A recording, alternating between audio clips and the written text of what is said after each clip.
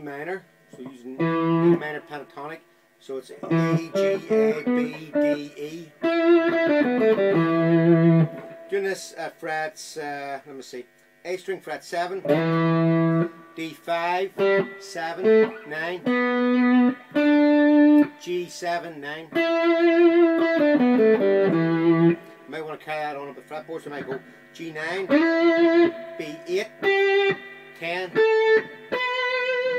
12, E10, 12.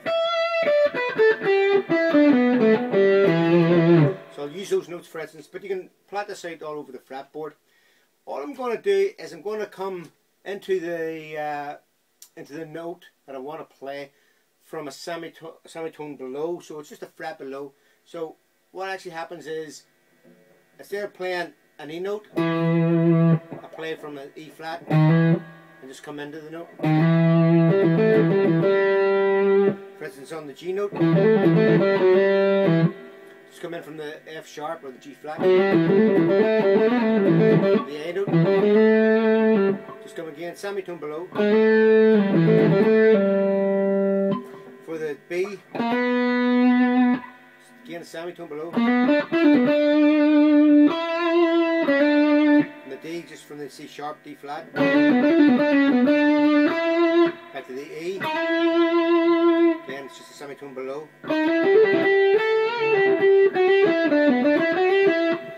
And just by adding that, now you don't want to overuse that, but what I'm going to do is I'm just going to do lots of it just to show you.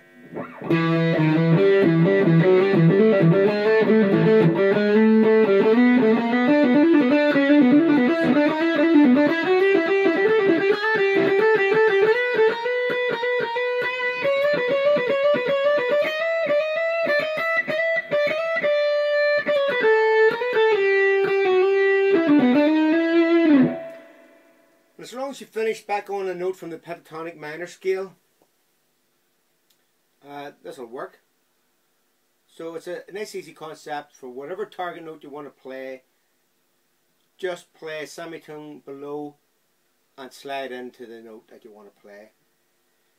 All I do is I slide in from the note below.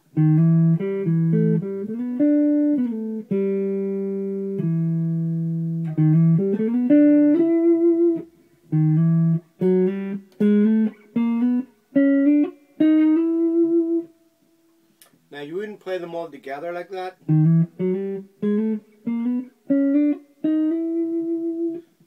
But you might use some of them individually.